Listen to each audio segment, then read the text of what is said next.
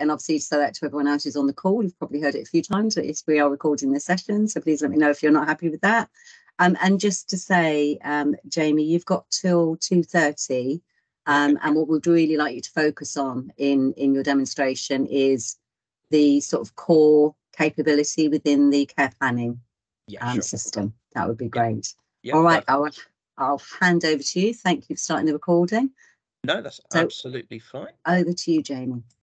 Perfect. So thank you everyone for having me on. I recognise a couple of names in the chat already, so some of you are probably familiar with PCS. So just to introduce myself, so my name's Jamie. I'm Business Development Manager here at Person Centered Software. So what my job essentially is to do is to go through the system, answer any questions anybody's got, and see if it's a correct fit for you guys, really. So what I'm going to do without further ado is I'll just share my screen, and I'm hoping that there's I'm sharing now and you can see a care app. So just to give you a bit of a background about PCS, so we've been around since 2014. We currently work with over 3,600 care providers across the UK. So we were on the market leader in terms of digital care planning. With PCS, we work very, very closely with CQC. So assessments are taken directly from CQC. If there's any changes in regulations, if there's any updates in their legislation, PCS are aware of these and will update the system accordingly with that. And there is a feature where it helps you demonstrate evidence of compliance against Chloe's as well. So with PCS, there's a two-pronged system.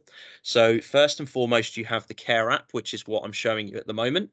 So this is where your care staff would log in on a device. Either, we recommend, we can supply devices to you, or if you have your own devices, that's possible for the app to be used on as well. We do recommend steering clear of putting the app on own personal devices, though, because that opens up GDPR issues. So on the device, each member of their care staff will log in. They can log care notes on this device, and that will automatically feed into a system here called Monitor. So the Monitor system, this has your care plans, this has your reports, this has your charts. So any changes within here will reflect within the care app. And likewise, anything that's noted in the care app will automatically feed into Monitor, such as charts, for example, being updated automatically. So a couple of things to be aware of, or the main thing really to be aware of on the care app, is that everything is icon driven. So there's icons in relation to alerts, like you can see here on the homepage, but also icons in relation to logging care notes, which we'll come to in a moment. So what I'll do is I'll put through a couple of care notes and I'll show you the journey of where that goes and how that logs. So, for example, on the homepage, you'll see that Carol, first and foremost, she's got a blue icon in the top right corner of her profile. That indicates that there's risks in place for Carol. So when we've set her up on our system and we've completed her assessments, we've completed her forms, we've completed her care plans, any risks that have been identified as a result of that will automatically feed into the care app. And if I click on Carol's profile here, you will see those risks scrolling across at the top of her profile. And if I click on those, it will bring them up in a dialog box here. So that includes physical risks such as diabetic, frequent falls risks, as you can see here, but also if they've got, say, ADHD, autism, learning disabilities, etc., that also pulls through onto the care app for your staff to see as well. Alf, he has a red icon, so that just indicates that there's risks in place for Alf, but also that he has a DNA CPR in place for him at the moment. For some of the residents, you'll see here we've got butterflies. So the butterflies represent the 6 golden step framework for end-of-life palliative care. So each butterfly represents a different stage of their palliative care stage. Happiness icons here, like you can see for Alf and for Ella. So when we log a care note on the system, you'll notice it will ask us to record the resident's mood. 2 reasons for this. Firstly, it alerts care staff to anybody who's unhappy, or if there's any any issues in there, it will show up for every member of care staff to see. And also, you may have noticed that some of these icons, well, these icons here for Alf and for Ella, they've started to fade. So after about 20 to 30 minutes of a care note being logged and their mood being logged, this will start to fade. So what that also tells me is that within the last half an hour, 20 minutes, half an hour, someone has been to see Alf and someone has been to see Ella. So maybe I'll focus my time on Colin or Janet, for example. And then last but not least, there are flags. So the flags represent must-do planned care actions. So any care that you decide for your residents that has to be delivered at a specific time, and it's must-do, must be completed. So what the flags are is they alert your staff to those must-do planned care actions. So 3 different colour flags will appear. First and foremost, a white flag appears an hour before the planned care is due. At the time of care, it will change to a yellow flag. And then if for whatever reason the care hasn't been logged on the system within a time frame you specify, it will change to a red flag to let you know that it's overdue. So what I'll do here is I'll go into Alf's profile. If I click into Alf's profile here, you can see any notes that have already been logged on the system, and you can click into those and you can see which member of staff logged that care note and at which time and what the care note says. So you've always got that digital footprint on here. Excuse me. And also you can add in things to their diary. So if they've got if they've got activities coming up, if they have lunch, dinner at a specific time, if they've got a visitor coming in, that kind of thing, you can add that on here as well. So say for example, I was giving Alf his lunch and pretending it's at 12:15. What I would do is I'd click into this icon. Now, what you can set up in the system are preferences. So we've got here to say that Alf is a choking risk, which shows up in his risk scrolling across at the top here, and therefore he needs assistance with cutting his food up. But also his preferences is the fact that he likes to try and do it himself, but also you might need a bit of prompting to help him do so. If you're giving a resident a meal or you're giving them a drink, you can add in those preferences as well. So it's just evidence of person-centered care. Which what CQC love. So all we would do here to record this care, we'd just click on the icons. So where did he have his lunch? He had it in the dining room. What was the food of choice? So maybe we've given him a lamb dish. Portion size, standard. What was his appetite? He ate everything. Food texture preparation. We know we need to cut this and make it soft. And how was Al feeling? He felt very happy as a result of that. And just by clicking those icons, it writes out that care story and it writes out those care notes for us. And all we would do now is complete, and it would now update Alf's profile within the system. What else that will do is it will also update his food chart within Monitor, within the dashboard. So when we run our reports, and I'll show you how you do this in a moment, it will bring up those care notes and it will include that in his charts automatically. So what I'll do is I'll go into Monitor now and I'll show you his chart, and I'll look at meals charts, run that report, and you can see here we've got broken it down. We can see it overall as a home. I'm just going to look at Alf specifically here, and you can see it's already started to log those care notes for us and it's updated his charts. So it follows through that whole journey. So as we said, log once and it updates everywhere within the system. I hope that makes sense to everybody. But what I'll do is I'll just give you a couple more examples of care notes, because obviously not everything happens at a specific, not everything has set timings on it within care, as we know. So what you can utilize here is you can utilize the ad hoc button. So if we're going to log some care for Alf when it's happened, so say for example, we've helped Alf have a wash and we've helped him change his clothes, and he's also, for example, brushed his hair as well. Actually, let's not do brushed hair. Let's say we've checked fingernails, for example. So you can log more than one care note, more than one activity icon at a time. Again, so it brings through those preferences here for you. So you can say what level of help was needed. So we needed to give him a lot of assistance. Again, how was he feeling? And he's changed his clothes. We've changed it just to change them over. And again, we log that as and when it happens. Now, what you can do as well is you can include this in handover notes as well. So if anything unusual has happened, if I'm logging an accident or an incident, or if I want to include it in handover, I'll just mark any of those tiles here, complete, and it will update for Alf now as well.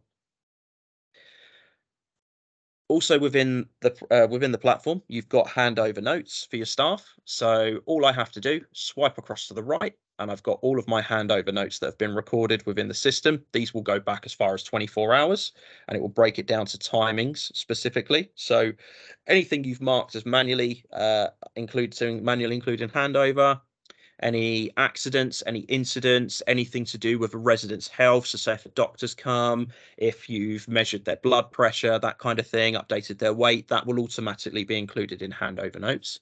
So what I would do is I would read through these on each resident's basis, confirm that I've read the handover notes, and therefore that is me taking ownership and taking responsibility to say that I've read the handover notes as well. And you can track which members of your care staff have read handover notes, most importantly. And the last little bit of the app that I want to show you is on a residence page, you can see medical information in more detail. So it goes into more detail about those risks that we've described. Or that are pulling through here. You've also got a Who I Am document as well. So this pulls through data such as routines that are important to the resident, what they like to talk about. If you've got a personal behaviour support plan in place, what their planned outcomes are, what their triggers are, what their primary, secondary, and last resort interventions are as well. It will pull through all of that data straight through onto the care app for your care staff to see. You've got a how best to support me page in terms of things like summary care needs, mobility, Parkinson's, communication, and so on and so forth. So what this is designed to do is that if you've got an agency worker come in or you've got new members of staff start, they're able to pick up a device and they've got as much information to hand about that service user as possible. So that's the care app. I'm hoping everyone's still following me so far. But what I'll do is I'll show you where this all updates in Monitor. So in Monitor, this is what management staff will have access to. You've got the exact same icons that appear on the care app that appear here on your dashboard. So you can see who's been seen to recently. It alerts you to anyone who's in a, feeling in a negative mood or feeling unhappy. And you can also track those planned actions too. Now, reports are automatically generated within the system as well. So if you wanted to run a care note report, so say you need to provide all evidence of care notes for a specific service user within a time frame. So if I want to run a weekly report, I'm just going to run this report here, input my date range, and I'm going to select my service user. So I'm going to select Alf, hit refresh, and it will bring up every single care note that was recorded in the system within that time frame. Importantly, it breaks it down to what day, which member of staff logged that care note, what time of day they logged that care note as well, and importantly, when they logged it, what was logged, sorry. You can also do the same thing for staff members. So you can, if you're looking at performance reviews, if you're looking for training needs, you can see here on a staff member basis, I should say, what they have logged as well. So like I said, if you're looking at my care notes here, you can look at me and see if I need to add any, areas for development, areas for training, etc. within the care notes that I've logged on the system. And you can search by keyword. So say you wanted to look at who's been to see the doctor, you can run a report and it will pull through every care note within the time frame that has that keyword attached to it. Another useful tool are QR codes. So what many providers will do that use PCS for things like night checks, they will print the QR code off, they'll put it above the service user's bed. The member of staff that's performing the night check will go in with their device, they'll scan the QR code, and that provides evidence of them being in the room to perform that night check. It timestamps it as well to say they were in here at that specific time. So it would avoid a scenario where they say they've been in but they haven't been in. This actually provides that evidence to say yes, they've been in the room and they've checked on them as well. Charts, as we touched on, they're automatically updated. So anything we've logged in the care app automatically creates and generates their charts in here. So if we look at, say, fluid charts as an example, it will break it down to things like how much has been offered against how much has been consumed by that service user on a specific day. And it also includes other fluid sources in there, such as things like jelly. If you've given them that, it will include that in here too. What I'll do now is I'll go into reporting with the care plans. So if I look at Alf's profile here, I'm hoping you will never ever see this amount of red if you use PCS. So we run a traffic light type system. So green, if all the tiles are appearing in green, it means everything's up to date. So their assessments are up to date, their care needs are up to date, wound care is up to date, everything that you see here, it's all up to date. Amber means that it is due for review. And red obviously means that it's overdue, which is why I say hopefully you'll never see this amount of red within their profile.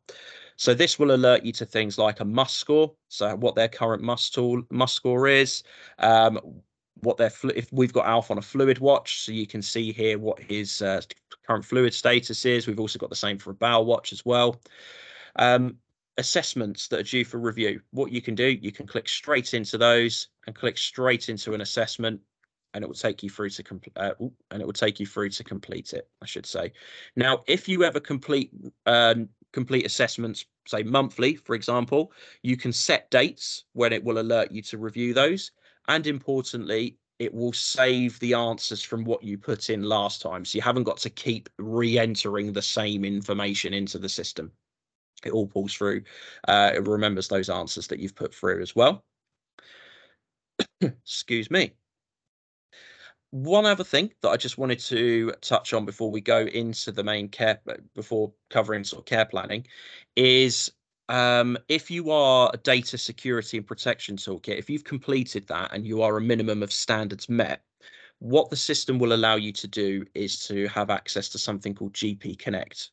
So GP Connect is a link into the GP records. So for this service user here, you can see things like their encounters. You can see problems and issues, that major and active and inactive, allergies, medication, encounters, referrals, clinical items, observations, that everything that you would need to normally call up to get from the GP, you can link directly in and you can have access to that.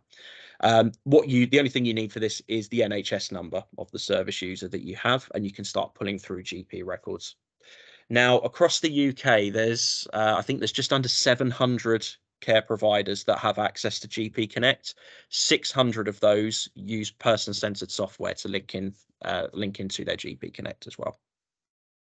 In addition to that, you can also send your hospital pass electronically as well.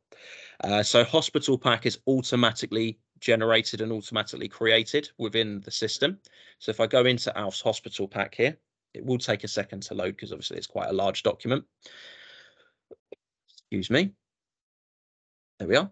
Again, 95% of this information is already filled in. So it will include things like Restore 2, News 2, all of that is included in here. His medical history is included, medications and allergies, recent illnesses, recent GP visits, that recent handover notes, all of that will be included in here. And down the left-hand side here, you've got a hospital admission process. So what this enables you to do is to include everything that you need to include. And once you hit save and submit, it will send it to the hospital electronically. And that sends it through something called eRed bag. So it's a quicker way of getting that hospital pass across to the hospital, funnily enough, and it should be saving you on paper and on time, so there's no danger of them losing this. But what we'll do, we'll go into the care planning now. So if ever you're reviewing a care plan or reviewing assessments, any assessments you complete will sit on this page here for a resident. It will tell you what the date that you completed an assessment was, what the assessment was, and what the score was as well. Now, our assessments here, they are taken from CQC. If there's any that you don't need, you can remove them. And likewise, if you want to make any mandatory, you can do as well, the ones with the play symbols, and also your forms too. So what this will do is it will pull through the data from your assessments and your forms that you've completed, and it will pull it into a document called the current, one that decides to load, the current assessment. So the current assessment document, this pulls through the data from the assessments and the forms that you've just filled out, and it identifies risks that have been associated with that, and it prompts you and helps you with writing up those notes for those care plans. So for example, if I'm looking at cognition here, we've identified 4 risks for Alf's memory. If I click on those, it will tell you what the assessments are that's come from, and also what the risks have been identified are. What you can do in the text box underneath is you can write up your notes. You can include those, write up your person-centered notes, and just underneath that, it will suggest the areas that you may want to link this information to. So which care plans you may want to link that to. So we've identified 4 risks for Alf's memory. So we may want to include this in his care plan for communication, daily life, continence, and etc., etc. So you could fill that in, and then it generates a document. It generates your care plans. So again, I'll just give this a second to load. Generates your care plans. So you can add in a short-term care plan if you need to. If there's any care plans here that you don't utilize, so say you don't put one in, you don't need one for communication, you just don't generate it. It really is that simple. But then let's say we're looking at continence for Alf. You can call it something different, and you can change the aspect of life that it relates to. You've got full review comment history down the side here. So you've got full audit history on who has said what and when. You can end the need, and you can say that they've made progress, they've declined, or they stayed the same. And what you can do, those green subheadings are being pulled through from that current assessment document that I just showed you. So what that will do is you can select the headings and select the data and the notes that you've just included to include it in this care plan. Underneath that, I'll just scroll down. You can summarize and write in their care needs. You can add in short-term and long-term outcomes and goals, what they're able to do themselves, description of care actions as well.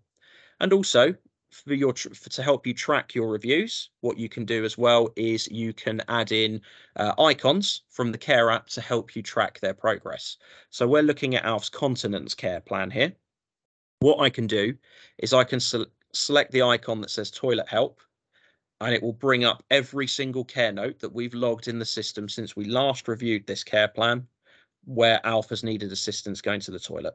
So it's very useful for helping you track their progress and help track their reviews. And what you can do then is you can select your own icons that you want to include in here as well. One other thing I just wanted to show you outside of care planning is we have something called a falls matrix. So this is very useful for risk analysis and risk assessments. So what this does is it generates the data from any falls or any accidents that you've recorded in your care app, and it generates a graph matrix for you. So what this has done for us is it's grouped the number of falls that have happened by hour. So we can see here, oh, we've had a lot of falls happen between 11 and 12 o'clock. So what you can do is you can risk assess that and create action plans around that. You can also do the same for things like location as well.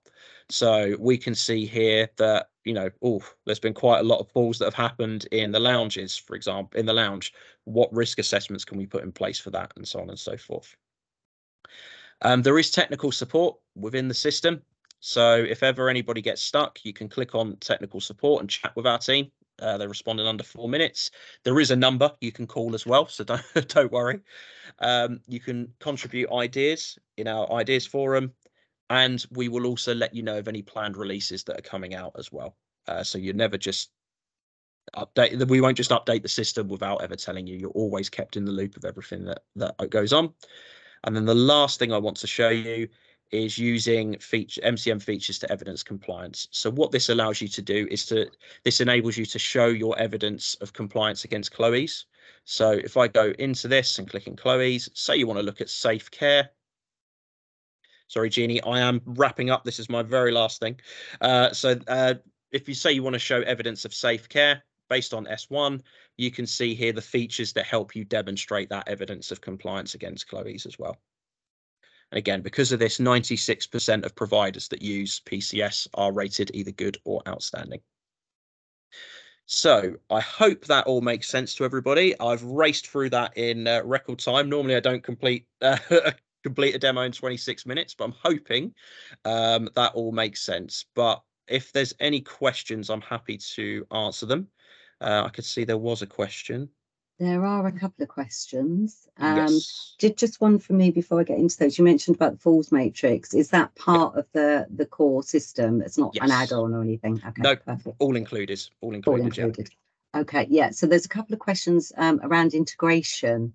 Yeah. So bear with me. So Janet's saying they already have PCS and said it's Yep. great. So she's just asking, hello, Janet. Does it integrate with any sensor-based falls technology? And if so, which ones? Sure. So I will check for you, Janet. I think if we haven't done it, we're in the process of sorting one out. But just to let you know as well, we do have an open API, so anybody can set up and integrate with PCS as well.